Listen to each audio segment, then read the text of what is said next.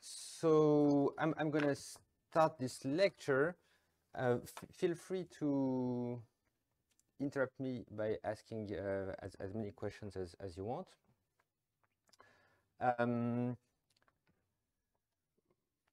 Right. So yeah, first of all, I should thank the Schrödinger Institute to give me this opportunity to give this series of mini course. That's a great chance. So I'm very grateful for that. I'm also grateful to the University of Vienna and to the Pauli Institute to host me in this challenging year that we are going through. So right, so the subject of this meeting and of this series of mini course will be the stability of solitons in nonlinear dispersive equations. So solitons are very ubiquitous phenomenon in nonlinear physics. I should say in the physics of Hamiltonian systems in general, or partial differential equations of a dispersive nature. So they occur in general relativity, where they're called black holes, in quantum mechanics, in many fields of continuous mechanics, fluids, plasmas, elasticity, and in particle physics, field theories, etc. So they're all over the place. They are very important objects, and as always in physics, to be really important and relevant, these objects better be stable. If they're not stable under perturbations, they should not be observed, or only in very sort of exceptional circumstances. So the question of their stability is absolutely crucial, and the aim of this mini course is to present a few tools to understand their stability rigorously using mathematical tools. So the tools we will use resort to harmonic analysis and functional analysis in general. And I should say that we will restrict to a particular case, which is that of dimension 1. So we think of equations of one space variable and one time variable.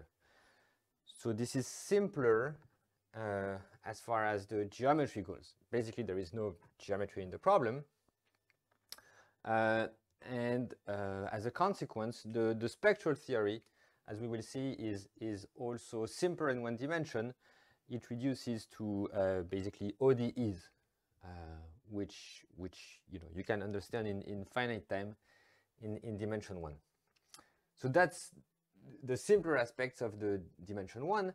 Now there are also more challenging questions in dimension 1, and specifically the fact that waves decay slower in dimension 1, as is well known. Heuristically speaking, it's because they have less room to spread, so they decay like 1 over t to the 1/2 typically, instead of 1 over t to the d over 2 in dimension d.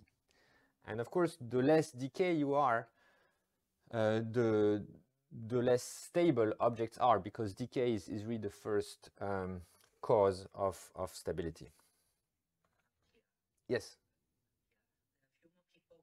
Oh, great. Thank you. Thanks for letting me know. And Michel, so you can hear me all right, and the picture is okay, right? I can hear you perfectly, Pierre. Okay, thank you. I was a bit nervous because it took a bit of time to set up. Thanks a lot. Okay, great. So these few words were to convince you of the importance of solitons, and I hope you're convinced. Maybe I can say a few words on the history of the subject. So there is a famous first observation by by, or at least recorded, scientifically recorded observation by Russell in 1844. So he was, I think, on horseback in the Scottish countryside. And then he saw basically a traveling wave, traveling on a canal. So it's a famous, article. Let me read a few lines from it because it's written in a very nice English, and it's a nice story. So here is John Scott Russell recalling what happened. I believe I should best introduce this phenomenon by describing the circumstances of my own first acquaintance with it. I was observing the motion of a boat which was rapidly drawn along a narrow channel by a pair of horses, when the boat suddenly stopped.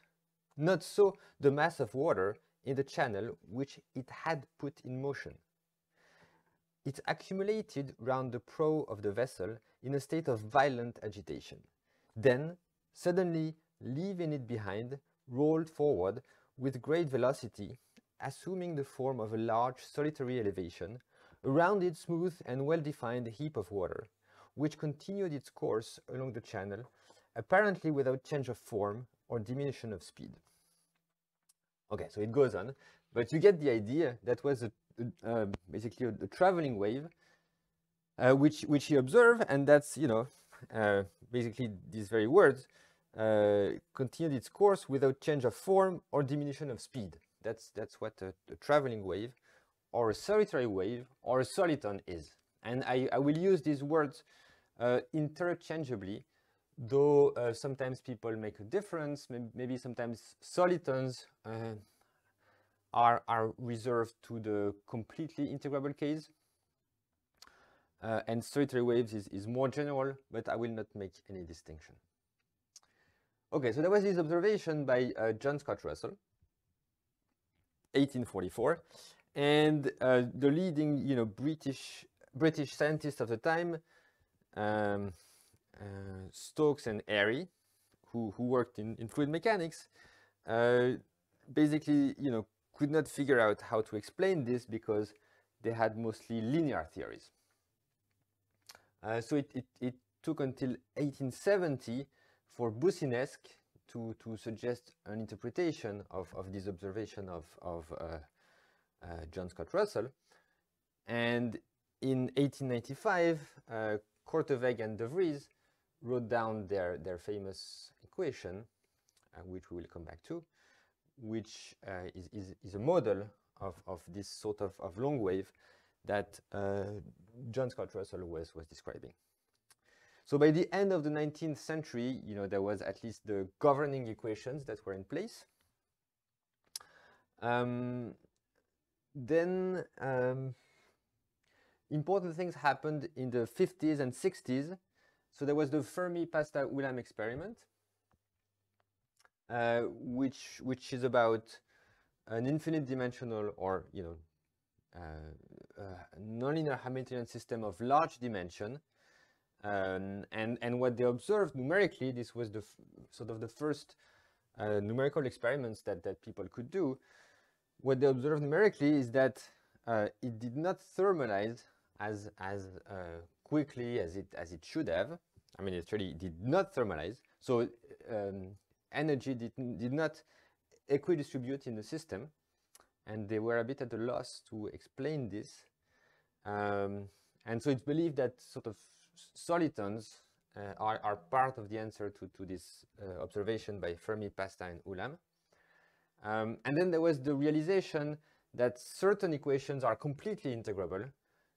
So there was, in particular, work of Lax, and so Lax in the US, Shabat in the USSR, who realized, what complete integrability is about. And at the same time, there was also the school around Zaharov in the USSR that was working on wave turbulence, which is yet another aspect of nonlinear dispersive equations. More recently, in the 90s and 2000s, many people in the mathematical community started working on these questions, with a lot of input from harmonic analysis, in particular Bourgain and Tao had a very decisive input to this field. Okay, so that's a very brief history of the subject. Maybe what are the most important questions in the field? So I think there are two. Okay, so I'm going to try and write on this board. So first possible setup is if the equation is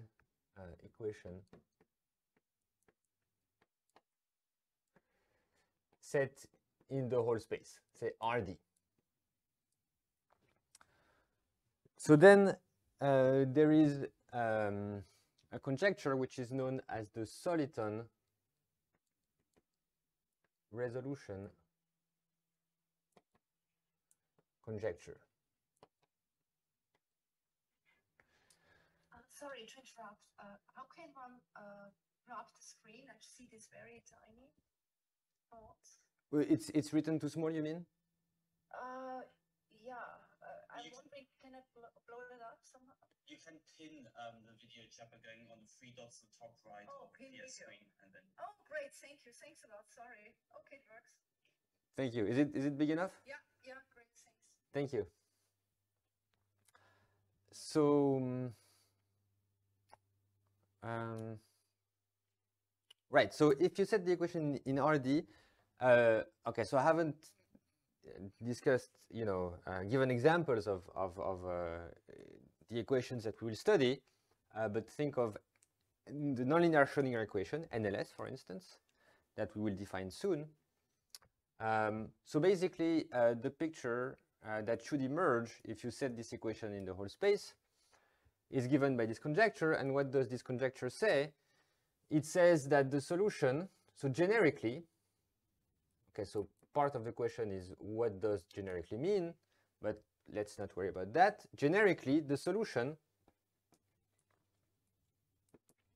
should split as time goes to infinity, so as t goes to infinity, into a linear solution, and linear solutions are decaying, as we will see, plus a bunch of traveling wave solutions, so qi of x minus vi t.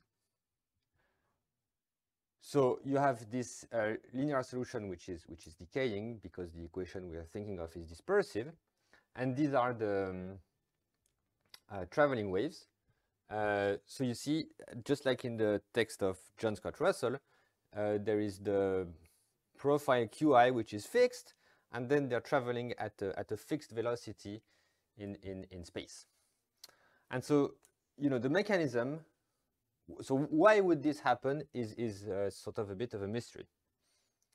Why would such a configuration be stable is less of a mystery, because this linear piece is decaying, and these solitons are traveling away from each other, right? So asymptotically, there is very few possible interaction between the various pieces in this sum, which makes it sensible to expect something like that. But so basically, this conjecture is open in most cases. It's only known for completely integrable equations, and for very specific models, I think it's known for the critical wave equation in dimension 3 in the radial case, which is a very impressive achievement, but which still is a very partial understanding of this conjecture. So this series of lectures will focus on the stability of just one of these guys interacting with the linear piece of the solution, right? So instead of looking at generic data that should split like that, we're looking at data that look like Soliton plus a small linear piece and we're trying to understand whether this is stable. So in other words, what we will be doing in this set of lectures is sort of step 0 towards the Soliton resolution conjecture. Okay, so that's if the equation is set in RD. Now you might ask what happens if the equation is set on a compact set. Let's say on the torus, TD, just for to give a specific example. Now this conjecture cannot hold anymore because the basic mechanism for stability was decay of the linear piece and the fact that the solitary waves were traveling away from each other. Of course, if you're on a compact set, none of this is true. So this Soliton resolution conjecture cannot hold anymore. And then it's not even clear what to expect if you set the equation on the torus. In other words, it's very hard to understand the large time behavior of infinite dimensional Hamiltonian system. So one keyword is weak turbulence. There is a prediction that the system should enter sort of a chaotic regime, but it's sort of nothing is clear. Nothing is clear. Yeah. I can't see the last line you Oh. wrote. So the equation set in the torus, but then it stops. So someone might, I don't know. Thank you. That's just me. No, I think everybody, yes. Sorry about that. So I won't write that low. The last line was just weak turbulence. So you didn't miss much. But thanks for telling me. Okay, so that's the sort of very big picture. And so there are many things we don't understand, but what we're going to try and understand is this sub problem, which is how about one soliton and its stability properties.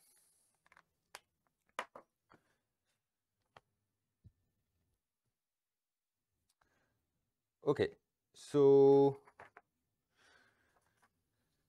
maybe I'm going to give a plan of the next lectures. So I should try and erase.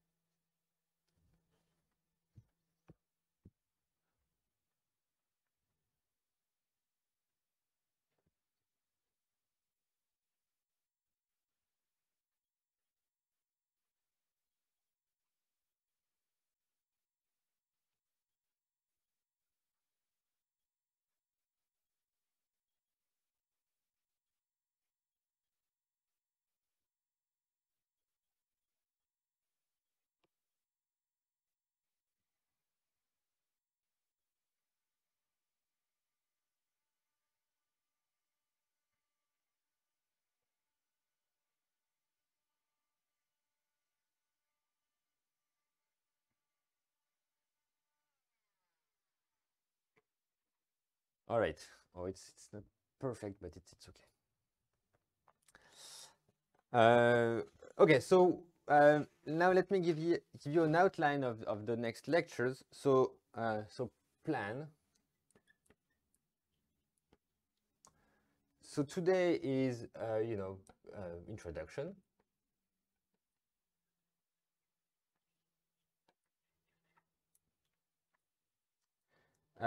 Next time we will look at the question of orbital stability. I will tell you what that is. Which essentially boils down to variational methods.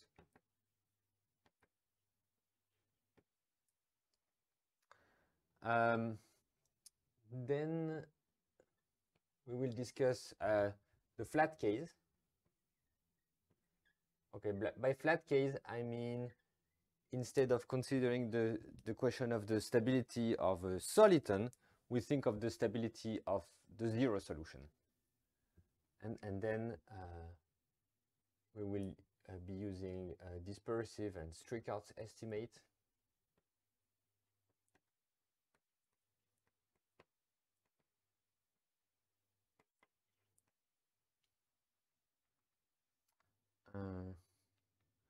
Okay, then we will want to try and understand what happens if you perturb a soliton. So if you perturb a soliton, the first thing to try and do is to linearize around it. And if you linearize around it, what comes out is a Schrödinger operator. And it's important to understand the spectral resolution of this Schrödinger operator. And there is a theory which is known as the Weil-Kodaira Titchmarsh theory, which allows you to construct a Fourier transform adapted to a given Schrödinger operator, so minus Laplacian plus V. Basically, the idea is that if you look at the flat Laplacian, so just the Laplacian, if you look at the Laplacian, it is diagonalized by the Fourier transform, right? Because if you take the Fourier transform of the Laplacian, it's just a multiplication operator. Of course, the same is not true if instead of the Laplacian, you consider minus Laplacian plus a potential V, which is why you want an adapted notion of a Fourier transform, and this is what the Weil-Kodaira Titchmarsh theory gives you. Okay. Then we will discuss, so armed with this Weil-Kodaira Titchmarsh theory, we will discuss asymptotic stability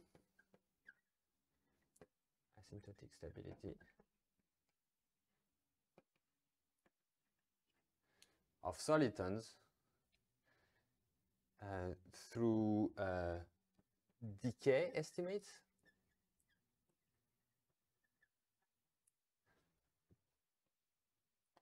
And then instead of using decay, we will try and use resonances. Oops. Resonances. And finally, we will discuss the question of modulation.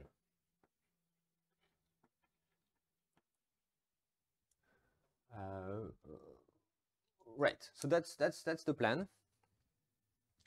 So I think maybe the first two lectures are more classical, and the last ones cover less classical material. So it's, you know, it will get more and more interesting. Maybe I should say a word of the literature on this subject, unless you have any questions on the plan.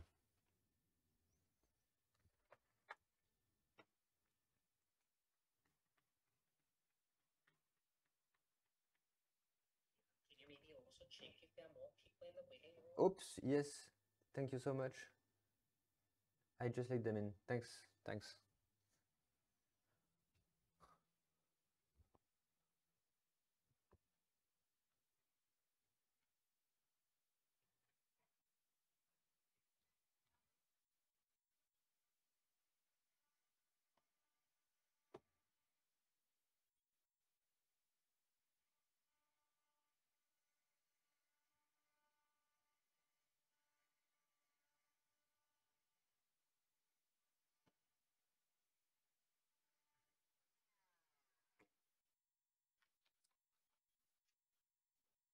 Okay, so literature.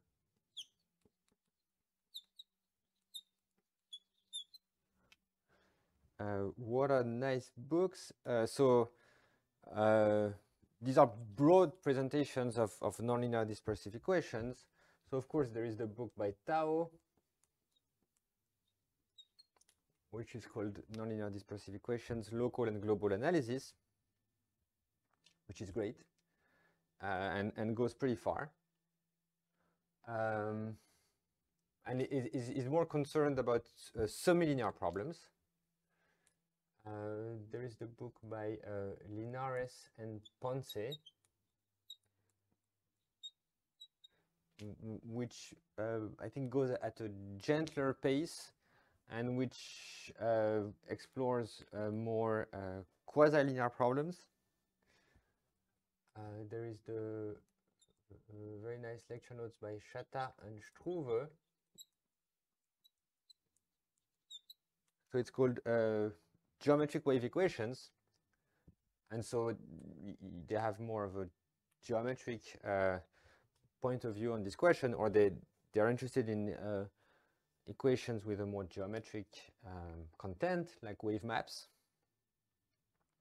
And finally, there is the book by Erdogan and Tsirakis,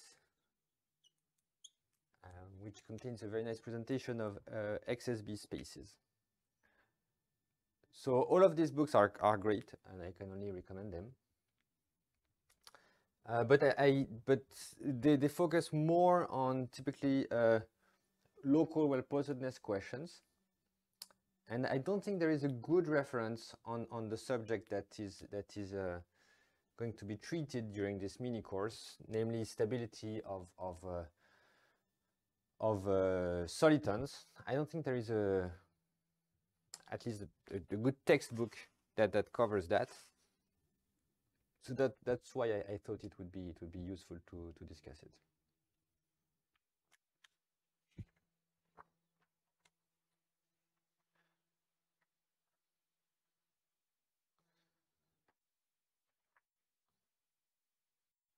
Okay.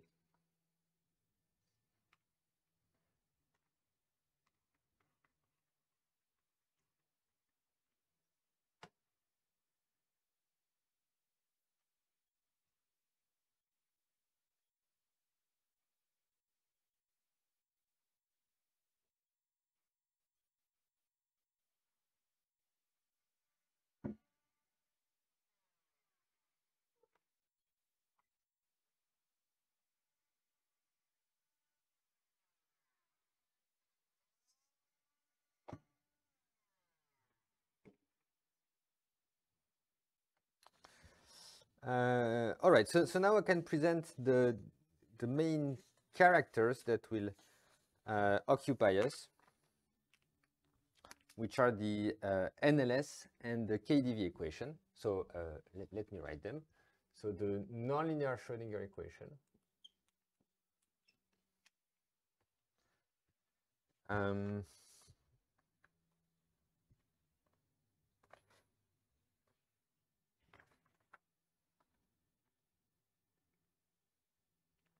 So let me write it in this form. So U is a map from the time variable t, the space variable x, to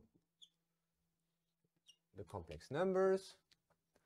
And the equation it satisfies is I dt u minus dx squared u equals g, or okay, 2g prime of u squared u. So where g is a potential function that looks like that. So that's g.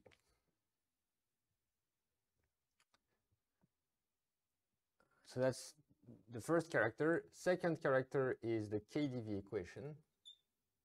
So NLS for nonlinear Schrödinger and KdV for Korteweg-de Vries. So now u is real valued.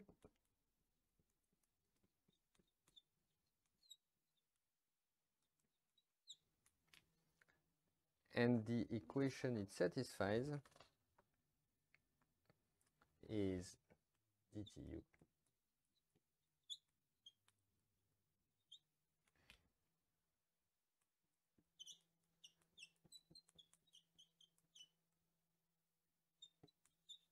So same thing, f has a, is a nice, say, convex function with a minimum at 0. That's f.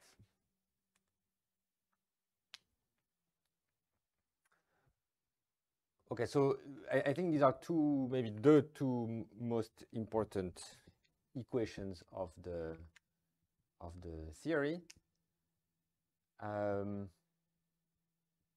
So it's generalized versions because we have these potential functions g and f,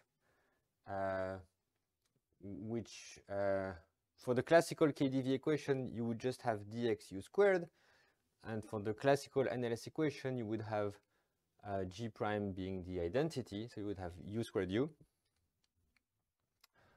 But it's interesting to have more general potential functions. You can observe a richer set of phenomena. Why are these two equations so canonical? So physically, they share a certain universal character. So the KdV equation typically is going to describe a long wave phenomena. So these are phenomena for which the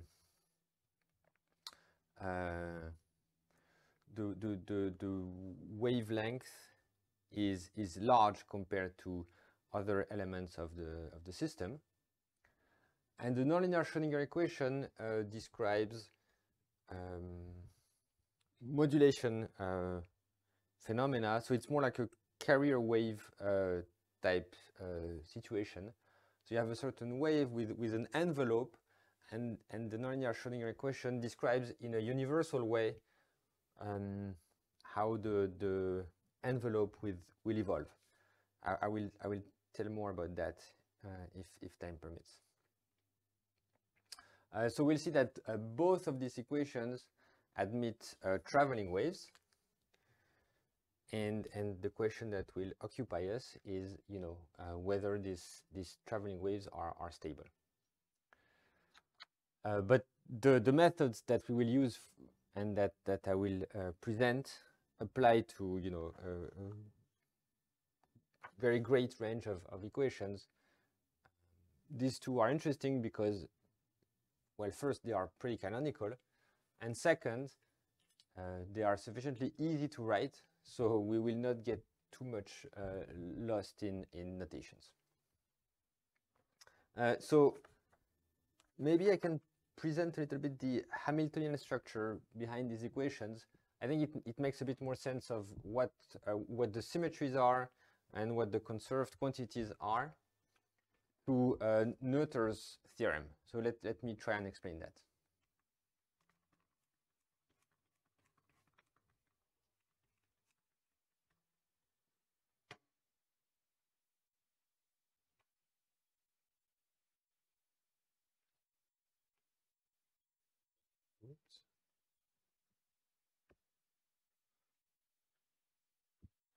And of course, if you have any questions, please ask. It's always a bit impersonal through Zoom, so the more questions, the merrier.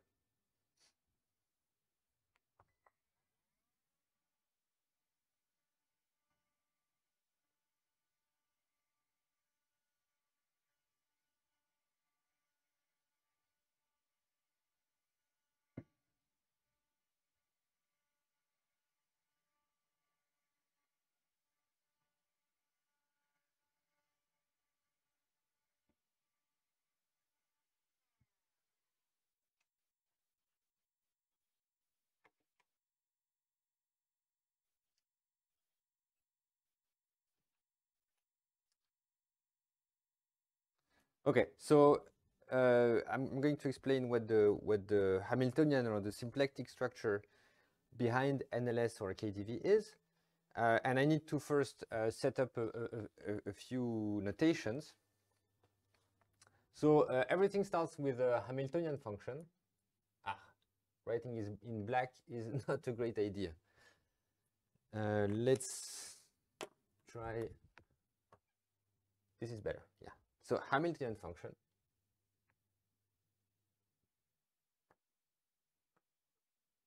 h of u, which is defined on a certain, vector space or Banach space, or I'm not worrying about rigor. I just want to present the structure behind the equations. So that's the Hamiltonian. It has a gradient that's that can be defined as follows. So gradient. So you look at perturbation of the argument, epsilon is small, then this is h of u plus the gradient, sorry, epsilon times the gradient of the Hamiltonian applied to phi plus O of epsilon squared. Right, so that's the reasonable way of defining a gradient. You can understand this gradient as a linear form, and by duality, it's the same. If you're in a Hilbert space, by duality, it's the same as an element of the Hilbert space. Then we have a symplectic form.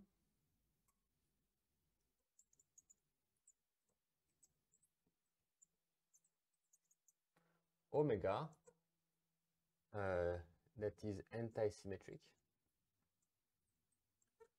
and non-degenerate. And through this symplectic form, we can define the symplectic gradient.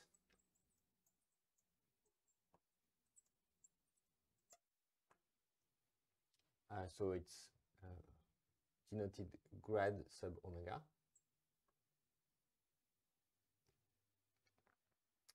And it's such that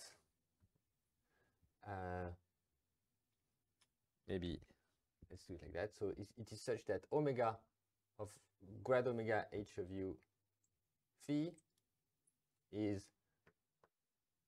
grad h of u applied to phi. So it's, you know, the symplectic gradient is defined by duality using the symplectic form in a natural way. And then the symplectic flow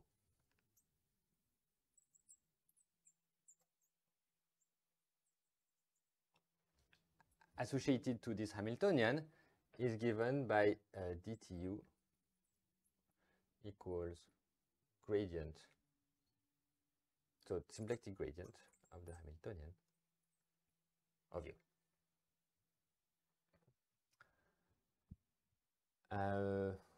Okay, so examples. Example.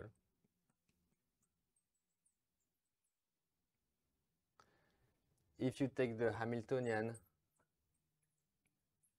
to be the H1 norm, so I'm dropping constants plus the potential function g of u squared. And if you take the symplectic form omega of uv to be the imaginary part integral uv bar dx, you can make a small computation, and what comes out is NLS, the nonlinear Schrödinger equation.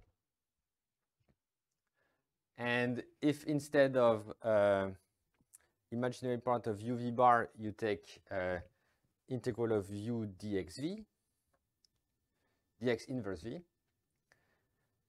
then what comes out is not NLS but kdv. Right. So this Hamiltonian function is you know, very natural, right? It's a combination of the H1 norm and a certain potential term. So that's the most classical energy in continuum mechanics. And if you take this standard symplectic form, what you get is NLS. Okay, so this is interesting abstract nonsense, but it has a nice, so putting things in this form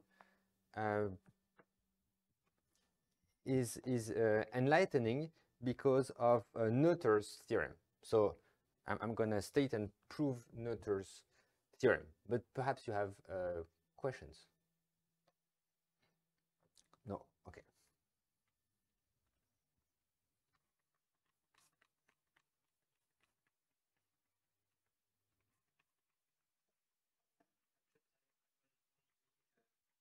Yes? Is the symplectic gradient, does it always exist, or? Oh yes. So this was all formal. Okay. There is an assumption that the symplectic form omega is antisymmetric and non-degenerate. So if you're in finite dimension, everything is fine. Now, if you're in infinite dimension, there are always questions of regularity that I just glossed over here. But of course, you should think about them in general. But I should say this whole Hamiltonian structure, I think it's very helpful to think of the problem in physical terms or to derive some intuition on the problem. But when it comes to doing estimates, to doing actual analysis, you never use it as such. So even if it doesn't make sense rigorously, it's not really a problem, because that's not the main aim. Okay, thank you.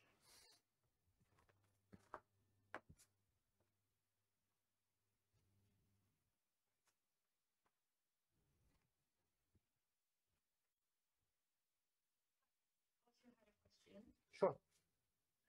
When you said at the end that the Hamiltonian and W get Mm-hmm. do you mean that like by calculating the symplectic form? Yes, exactly. So calculating the gradient is not hard, right? You just expand the H1 norm and you expand the nonlinear function G. So that's easy. This gives you the classical gradient. And then from there and the symplectic form, you can derive the symplectic gradient. It's a few line computation. And a very good exercise.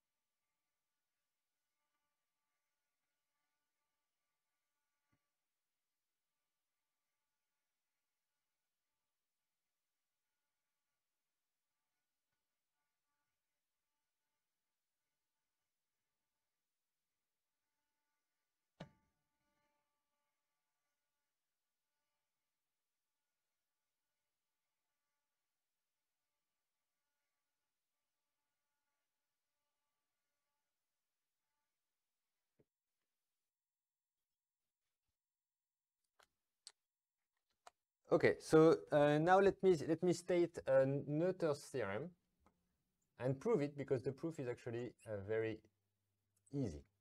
So what's hard is to get used to these notations and these symplectic ideas.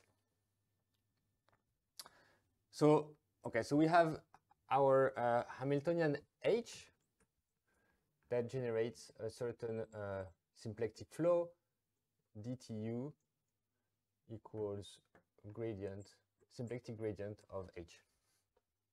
Ouch, you cannot see that. Let me try to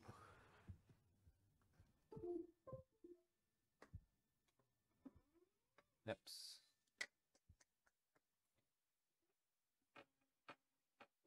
Yes. Okay, so we have our Hamiltonian that's generating a certain symplectic flow.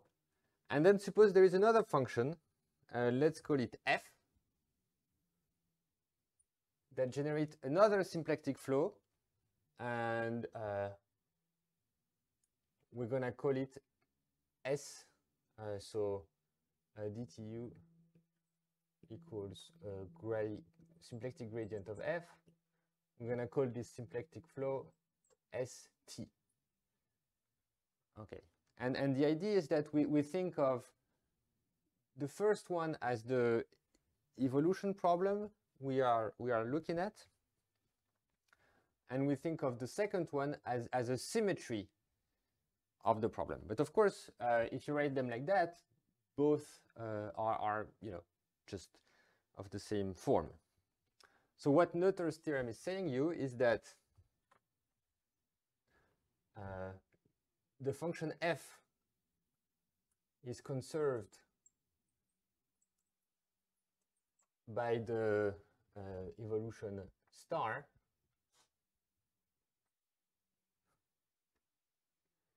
if and only if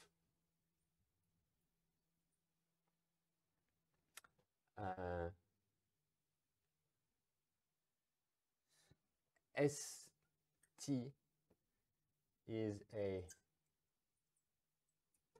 symmetry of H, which means that H of STU equals H of U. Maybe, sorry.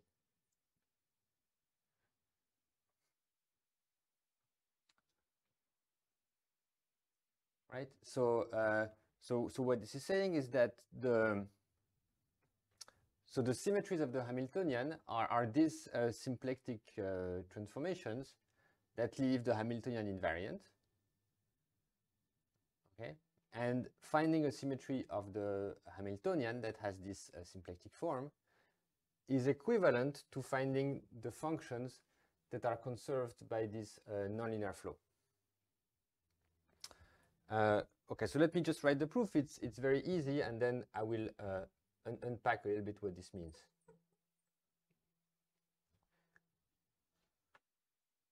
So let's assume that U solves the equation star. And let's look at the evolution dt of f of u. Right, so f is a certain function on the solution, and we want to know how f of u evolves. So basically, we're just going to apply the definitions. So by definition, this is the gradient of f of u applied to dtu. And here, I'm not worrying about rigor. I'm just let's say we're in finite dimension and everything makes sense. Okay, but by definition,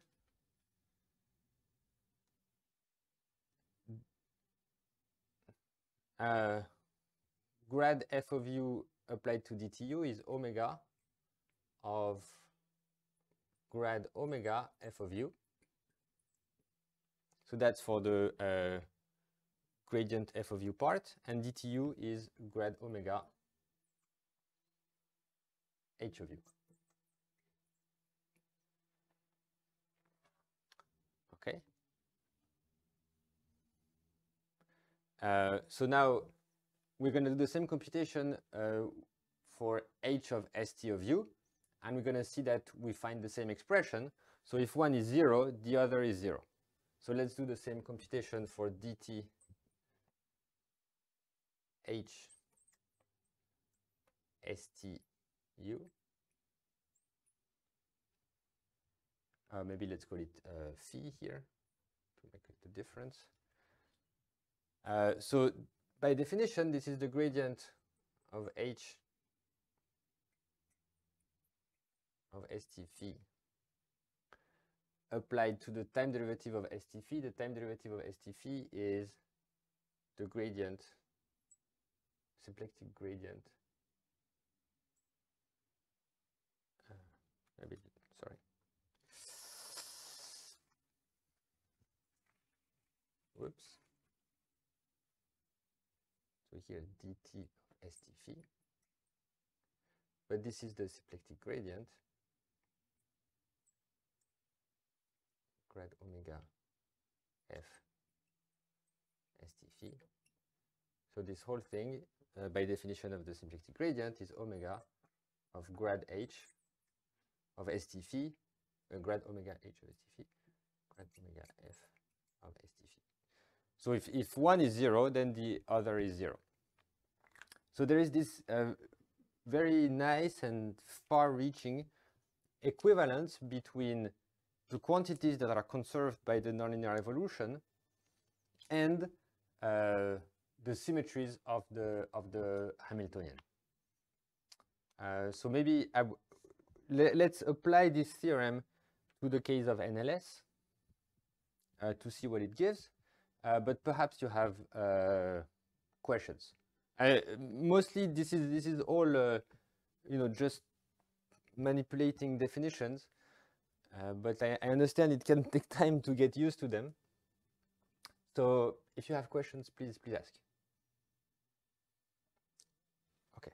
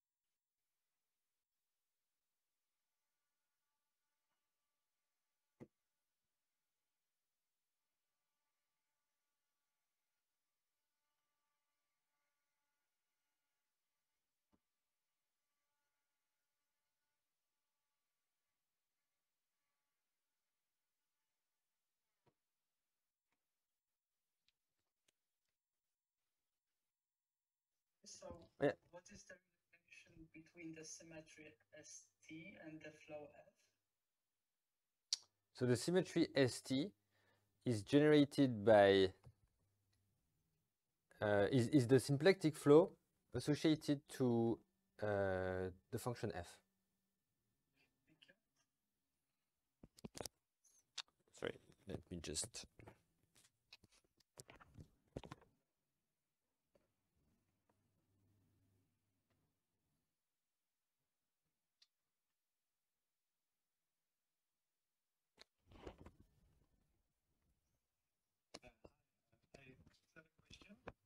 Of course. Yeah, Pierre. Is there does one know all the symmetries of the Hamiltonian here? Yeah, and that's.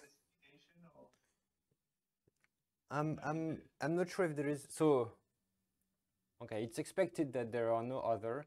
I don't know if there is a formal proof. That's a good question. I'm not sure. Yeah.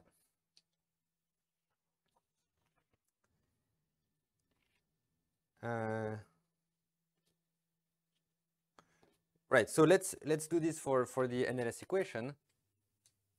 So NLS. So the Hamiltonian, as I was saying, is so sometimes I'm dropping constants, but here I'm putting them in. Oh, sorry, it's a minus. That's important.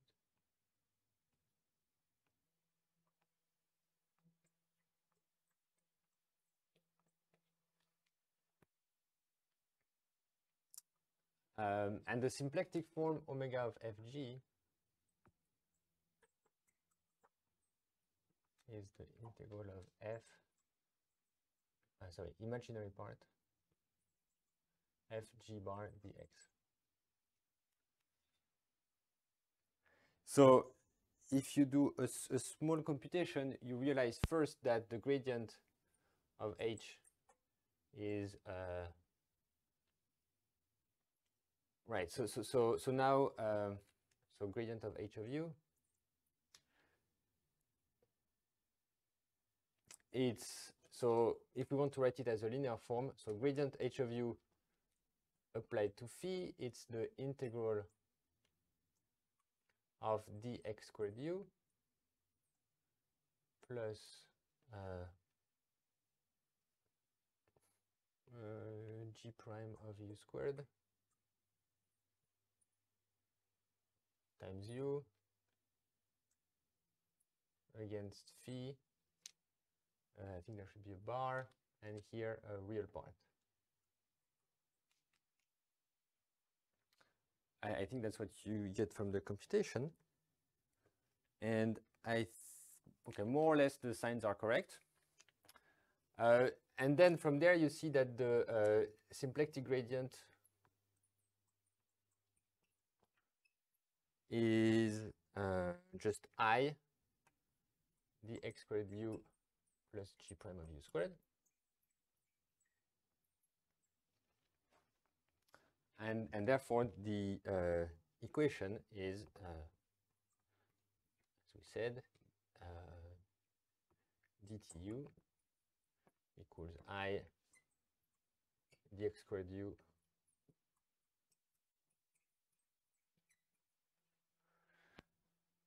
yes, so maybe I'm not very consistent in assigning signs, but you know, most signs do not matter, and the ones that do matter, I'm trying to get them right. Okay, so that's how you derive NLS from this Hamiltonian with this symplectic form. So now let's try to apply Noether's theorem. Yes.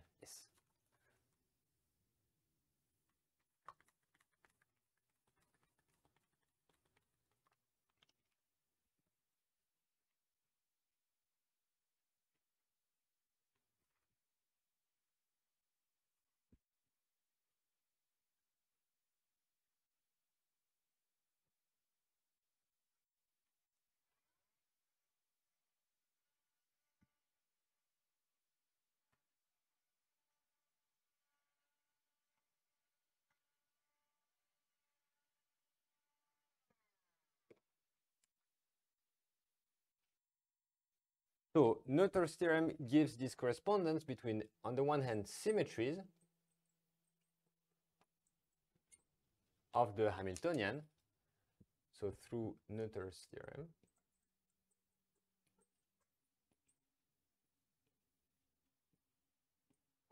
and on the other hand, conserved quantities.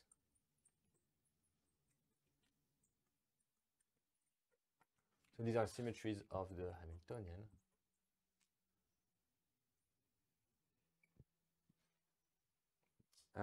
Okay, so if you look at this Hamiltonian, the first obvious symmetry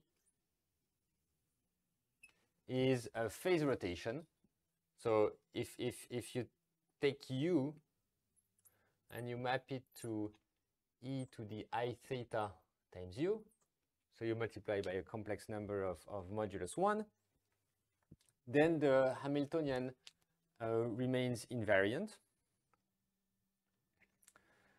So you can understand this symmetry as the symplectic flow associated to a certain quantity which is conserved, and this quantity turns out to be the so-called mass.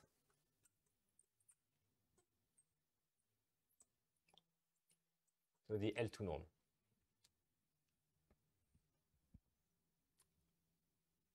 So that's the first one. The second obvious symmetry is translation.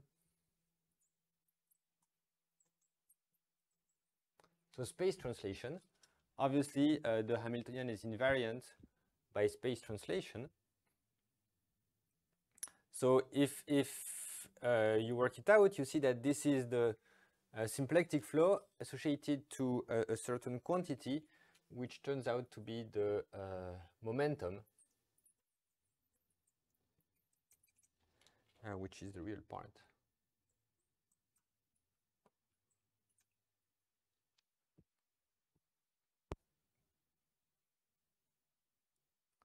Okay, so there is another conserved quantity, which is the Hamiltonian, but there is no real counterpart.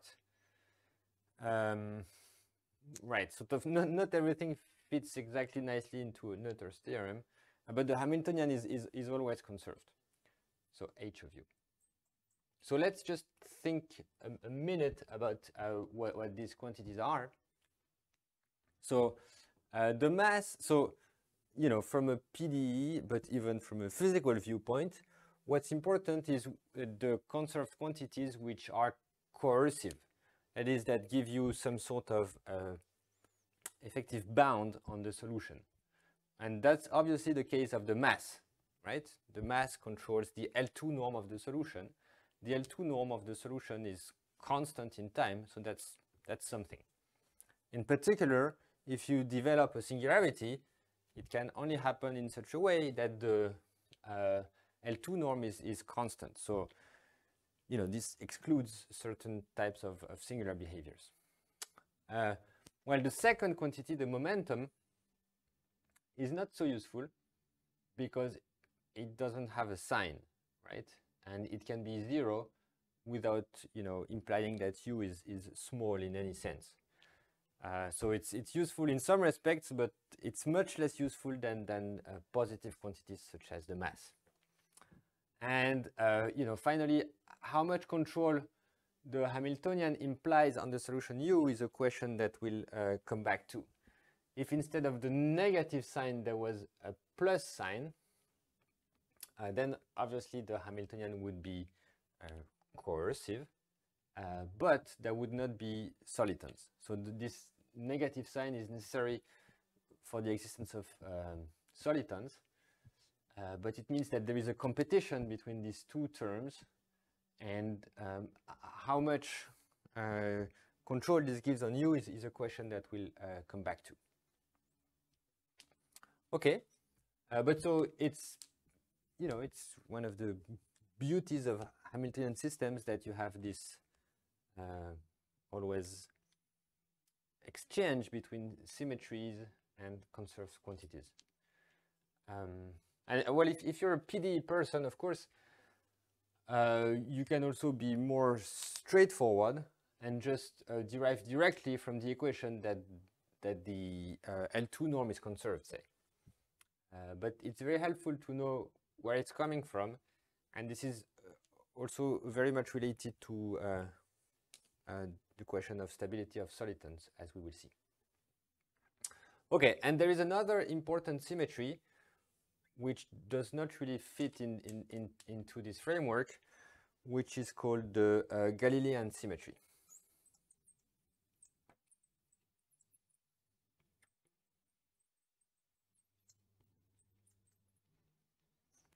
So the Galilean symmetry works as follows. Say you have a solution u of Tx of NLS. And then, so if you modulate it, that is, if you multiply it by a complex exponential, it's going to start moving at a constant speed. So namely, if u is a solution of NLS, then for nxc,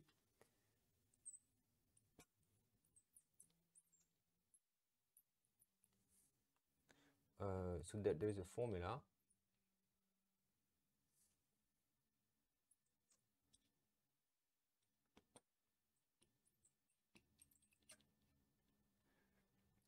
So what does it mean? So you have a solution u, just a solution of NLS, and then you can think of it this way. So you multiply it by a complex exponential in x.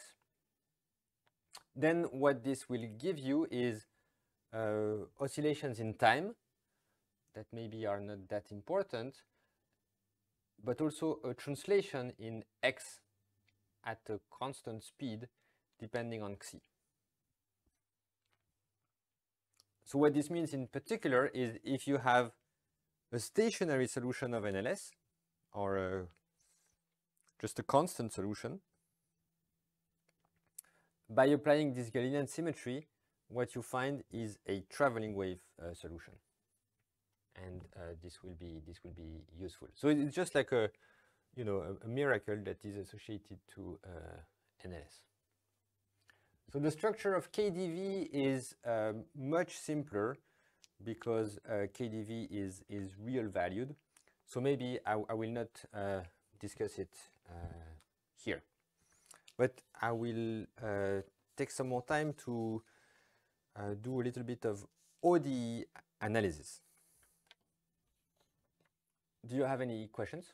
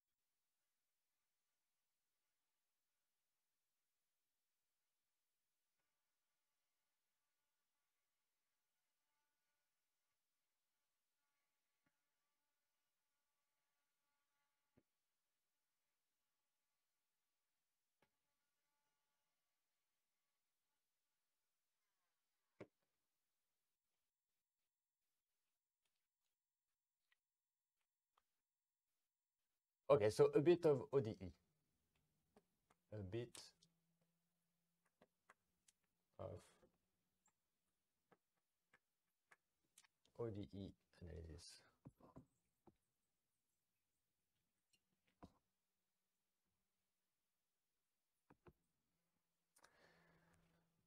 Right, so basically the ODE that we need to understand is the following. Minus psi double prime plus c minus f prime of psi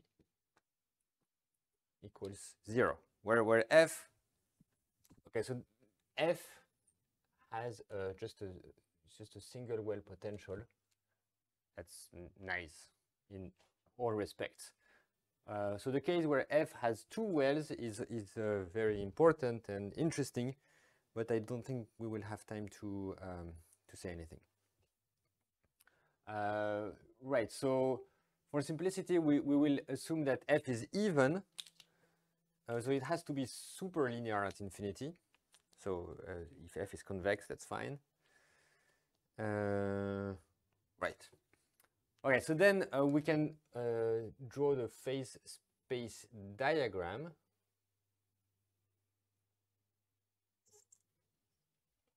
So this is psi. This is psi prime. And well, basically the only observation you need is that there is a conserved quantity along solutions of this. So it's just a, you know, scalar second order ODE. So there is a conserved quantity that you see by just multiplying by psi prime. The conserved quantity is, let me write it here. Conserved quantity is minus psi prime squared plus c over 2 c squared minus f of psi. So the phase diagram of this ODE simply corresponds to the level sets of these conserved quantities. So it's not very hard, and you have so the important thing is there is one heteroclinic orbit that goes like that.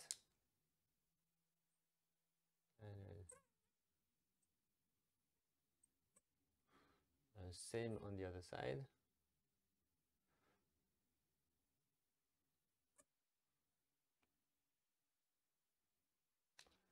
Okay, and basically this heteroclinic orbit is the solution we're looking for.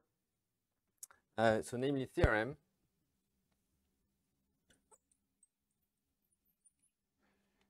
for any C positive, there exists a solution psi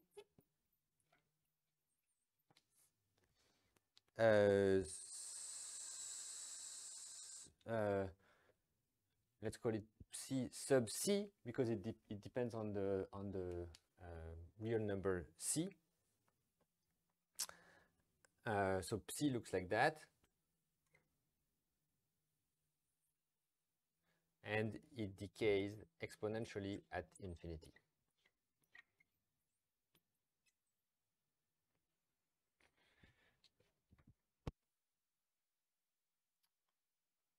Okay, so I hope what I said is not too cryptic, but it's just you know, basic ODE analysis, and basically what we retain is the existence of this solution psi, which is gonna provide us with solitons. Please let me know if something is not clear. You know, the most naive and elementary questions are often the best ones because nobody dares to ask, and you know, if there is something not clear, you're probably not the only one to you know, have a problem. So please ask. Okay, so now we remember this result. And we're just going to deduce from this small piece of ODE analysis the existence of solitons for NLS and KDV.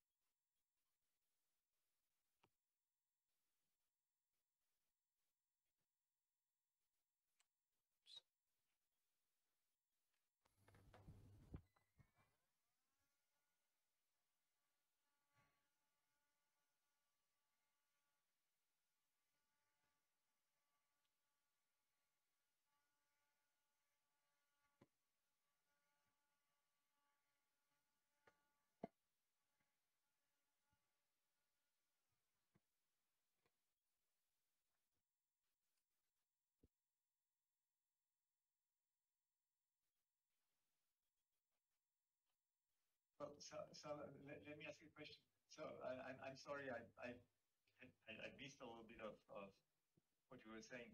So this exponential decay is only in the positive direction, is it, or is it in both directions? So is this e to minus cx, or is this e minus t absolute value of x? Oh yes, thank you. That's a good point. It's absolute value of x. Yes. So the solution is even, and it's decaying in both yes directions. Yes. So it's not true that every solution does that, but there exists a solution which does that. That's the point. Yes. That every solution decays exponentially.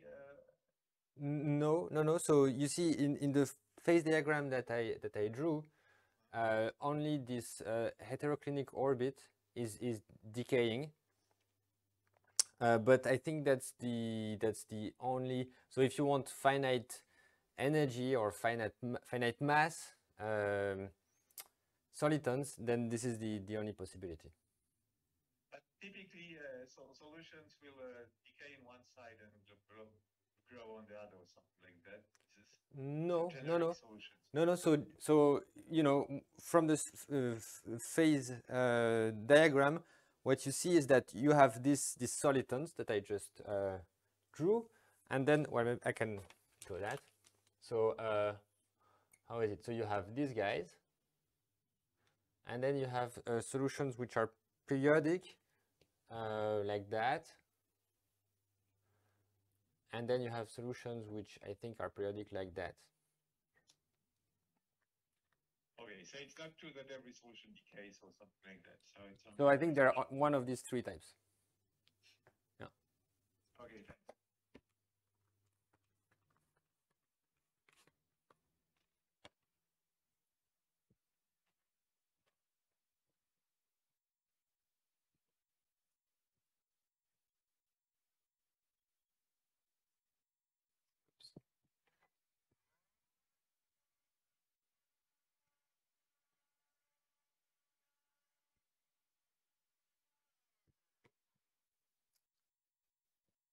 Okay. Right, so now let's apply this to NLS. So we start to recall that NLS is given by I dtu minus dx squared u equals g prime of u squared u. Okay, and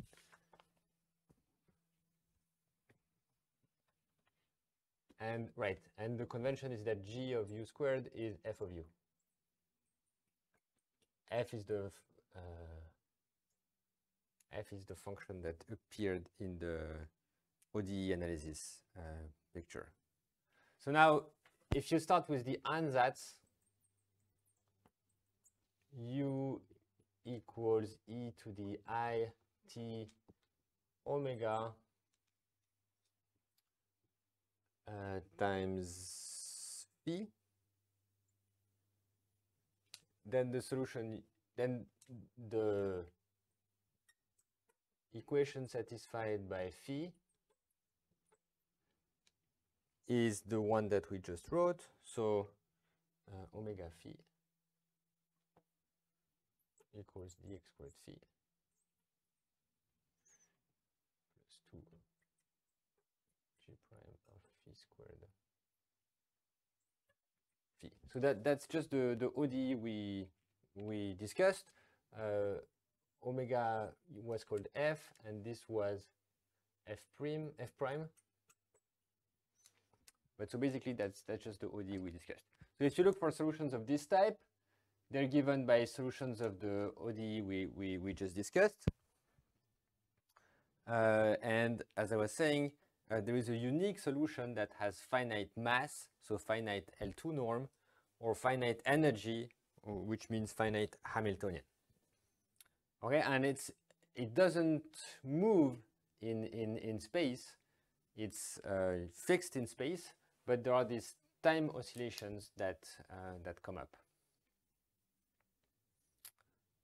Okay. Now, if you apply the Galilean symmetry,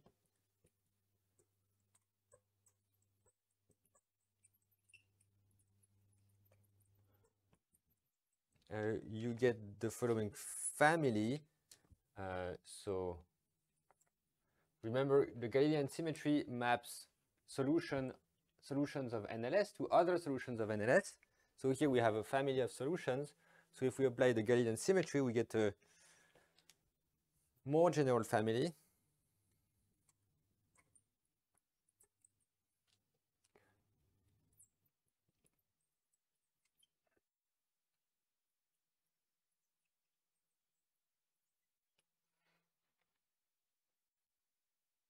There's no I here. Right, so it's just applying the Galilean symmetry with frequency xi to these ansatz. So now there are two parameters, right? So this is a two-parameter family. There is the omega, which is the somehow time frequency. There is xi, which is the space frequency. And then, of course, as we saw, NLS is invariant by phase rotation. So you can always add here I theta. So this is a third parameter. And you can also add here plus x naught, or rather minus x naught, because of the invariance by translation. So that's the fourth parameter. So overall, we're dealing with a 4-parameter family of traveling waves. And we are interested in proving their stability. So for KDV, the situation is simpler because there is no Galilean symmetry, there is no phase rotation. So basically, you just have traveling waves with shift in space.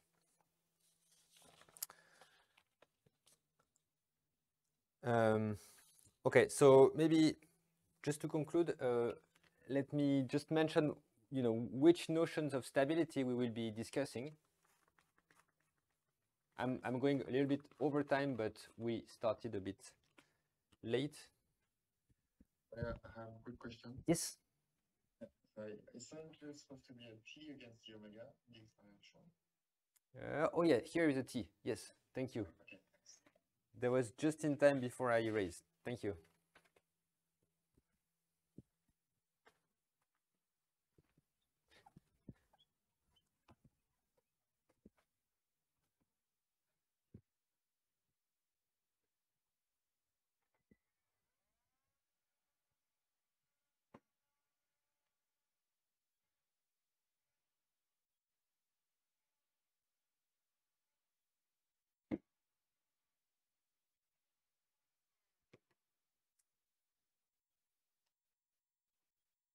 Okay, so notions of stability.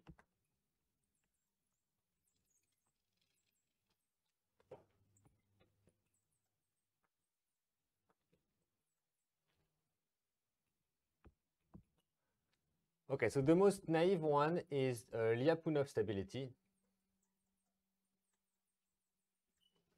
which is just the classical, the first thing you come up with, and it's saying, okay, so if you start close to a soliton, you remain close to it for any later time.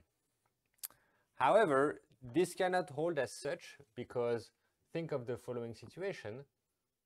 So I have a soliton here that's traveling at a certain speed in phase space. Okay, so now I perturb it a tiny bit, and I find another soliton. Well, it's actually very close to the first one, and it's traveling at a slightly different velocity. So sorry, I should say this is space, and this is time. And this here reflects sort of where the soliton is localized. So it's going to be localized around this line for the white one, and it's going to be localized close to this green line for the green one. So, okay, what do we learn from that? We learn from that even though at time 0 both were very close, at later time they diverge, and so Lyapunov stability typically cannot hold. So we have to give up on that. A better idea is orbital stability.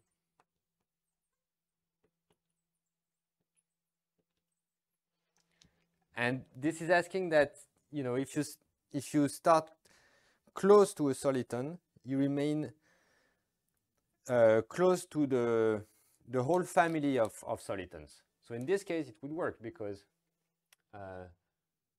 you know, you start close to a soliton, then the perturbation is the green guy. The green guy is going to live its life, but it's going to remain a soliton. So you're going to remain close to the whole family of solitons. So in other words, so if you start close to a soliton,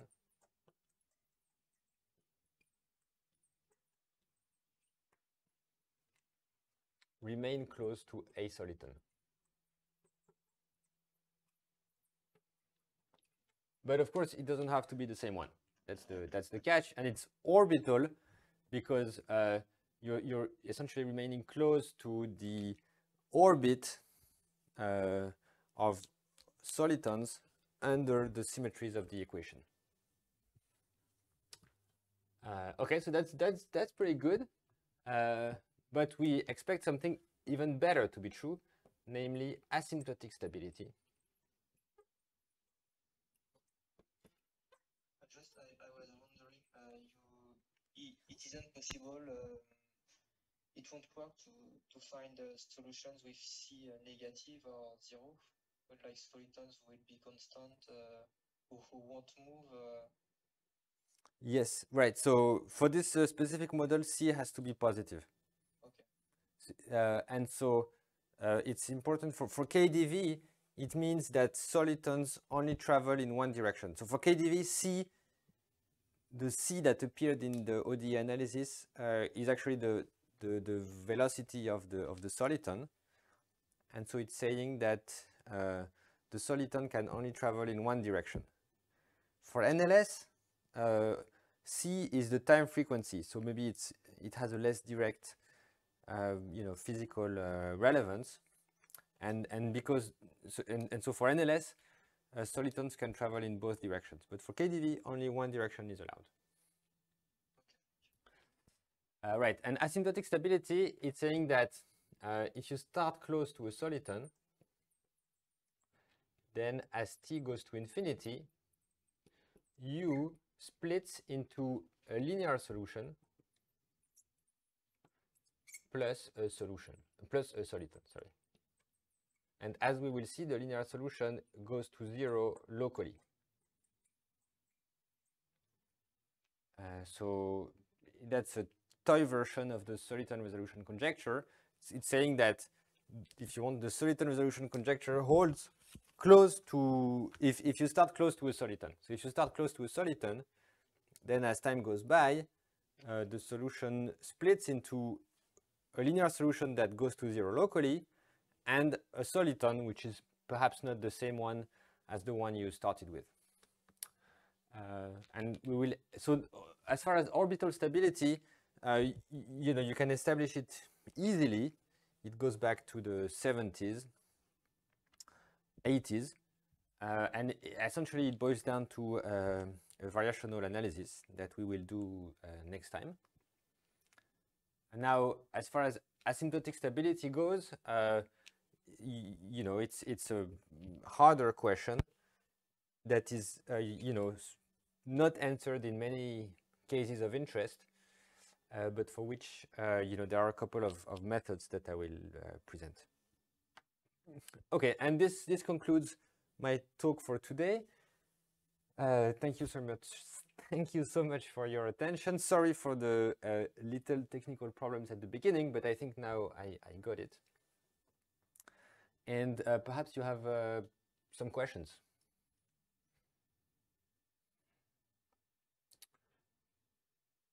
I have probably quite a quick question. Yes? Are you defining a solid part as one of these you would perform e to the I to omega by? Yes, that's a very good question. Thank you.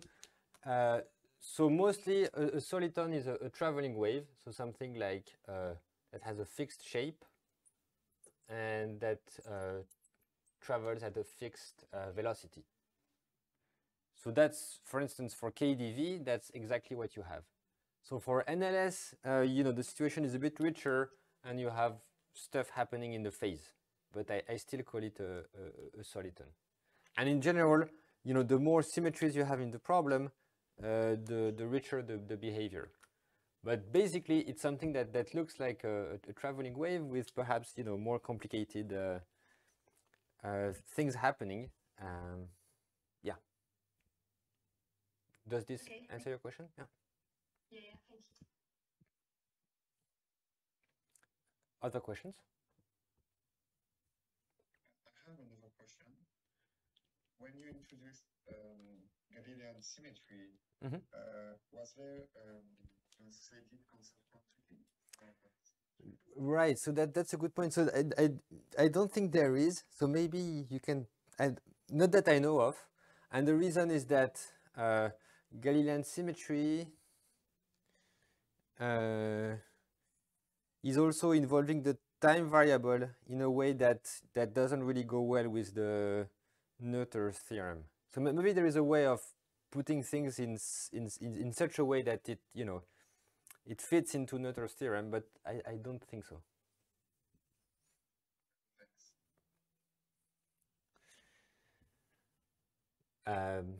Other questions?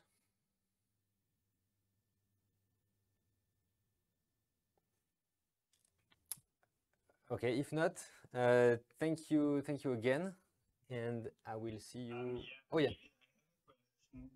Of course. Yeah. What's the nature of the Hamiltonian as the conserved quantity if there's not really a symmetry behind it? It's just a vague question. Yeah, that's also a good point.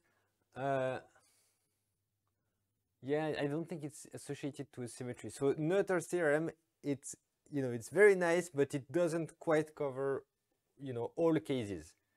Like the Galilean symmetry and the Hamiltonian, I don't think they really have counterparts as far as symmetries go.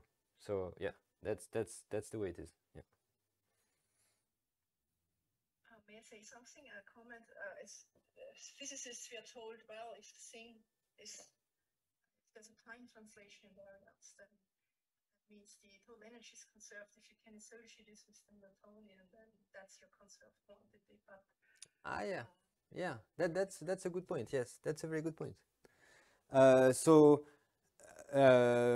So the point you're making is that all of these equations are invariant by time translation, and this is associated through some version of Noether's theorem to the conservation of the Hamiltonian. But the thing is, you would need to have a version of Noether's theorem that not only acts in the space, but also in the space-time variable. But maybe something like that exists. Yeah. Okay, no, it's just that this is one of the non-rigorous physics approach. But yeah, I agree. That is about the time variable. Thank you. Yeah, thank you. That's a very good point. Just about what you said about conserved quantity and H, but isn't the symmetry of H just the flow of the map associated with H, the Hamiltonian? Like H is a conserved quantity because the flow is the symmetry of the flow itself. Yes, right. That's even a better point. Yes, I agree. I agree. You're right. So it's sort of a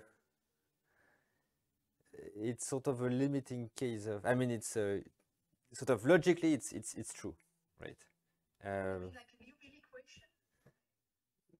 No, like the sort of it's saying something like the. I mean, it's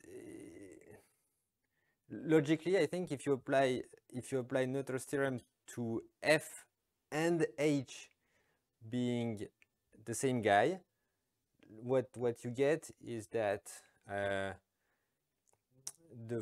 the Hamiltonian is conserved because the Hamiltonian is conserved or something like that, right? So it's sort of an empty statement. But okay, maybe let's not get too much troubled by these questions. Essentially, yeah, essentially, Noether's theorem doesn't work all the time. Maybe there is a version that works all the time. I don't know of it. And I can refer to Tao's notes are great. That's where I found the best exposition of this question. Just about the last things you wrote, I was wondering when you say U is a linear solution that goes to 0 plus a soliton, is like there is a soliton to which U converges, or really the soliton changes because the velocity, the C will change, won't converge when as time goes by. Yeah. Oh, okay. Yes. So that's another option. So I think for most of the time, you will converge locally to a specific soliton. But I think you can cook up situations where you don't converge to a specific soliton, but the velocity sort of doesn't settle, right? But in principle, in most cases, you should have something like that, right? You cannot converge globally to the soliton, but you can converge locally to it, that is on any compact set or on any compact set that follows the soliton.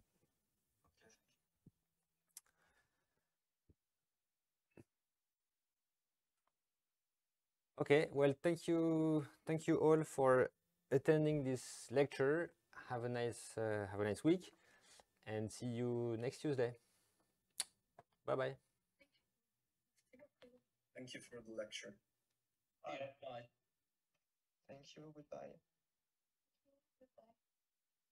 Thanks, bye.